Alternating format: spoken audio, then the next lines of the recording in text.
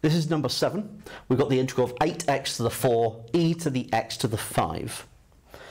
Okay, so this is one of those where you're looking for the interior function, which in this case is x to the 5, and that differentiates to 5x to the 4, and we've got a multiple of that on the outside. So we can do reversing the chain rule on this. Or you can use integration by substitution. The integration by substitution would be using u is equal to x to the 5, if you want to go through it that way. So if you want to do it by reversing the chain rule, that's how I'll do it first. So, we know that x to the 5 differentiates to 5x to the 4, but we've got 8x to the 4. So we've actually got 8/5 of what I need. So 8/5 of what I need. Okay. Now you can also see that as the coefficient of the x to the 4 when I differentiate will be 5. So I just do 8 divided by the 5. That's how I can get that. Okay.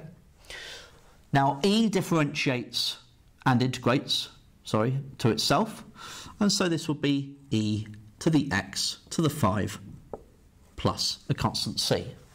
It's actually that straightforward, because if you differentiate that back, the derivative of the inside is 5x to the 4, which multiplies with 8/5 to make 8x to the 4. E differentiates to itself, and so that differentiates back to that. Okay? So if you want to do this by substitution, you can, if you're a little bit unsure about that method.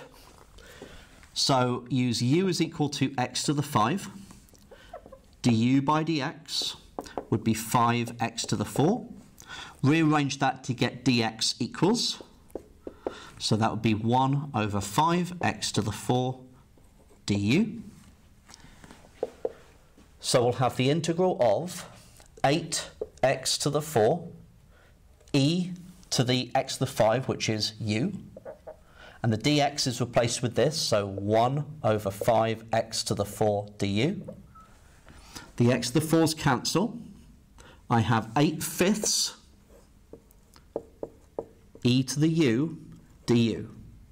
Now e to the u just integrates to itself, so this is 8/5 e to the u plus c, and then put the u back in, so e to the x to the 5 plus c.